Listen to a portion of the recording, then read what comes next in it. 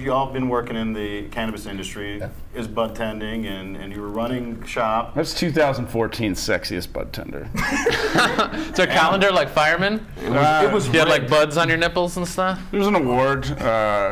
I'm a sex symbol of marijuana. Have you seen his nipples before? Because that's surprisingly accurate. I also unofficial Guinness Book of World Records longest nipple hairs. Still would contend that if you beat. Guinness got you. Good.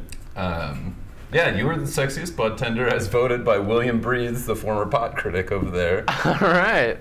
Yep, he had the Fabio of bud. He always wanted a piece of this.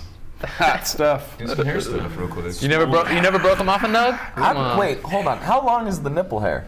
It's about 16 millimeters, or it was 16 centimeters. I'm sorry. Okay, all right. Do you go with? Yeah, I was like millimeters. I got that. Impressive. Well, that's what the Guinness record's in. So what is the Guinness record? Conversion for the Guinness record. The Guinness record. It's in metric, of course. The Guinness record's like 14 centimeters.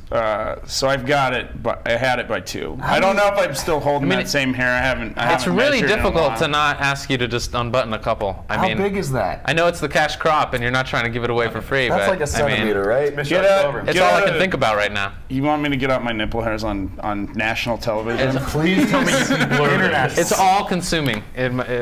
My psyche is now. Do you really want it? Yeah. Look, I'm a fan for human accomplishment. Time for Adrian to drink to see them here. Oh, driven to drink. Make sure you get the camera. See, you're right in there. Oh, you see right there? Hold that up for the camera. Oh God! That's an award-winning hair. It made a perfect C sharp though. He's strong. You can play.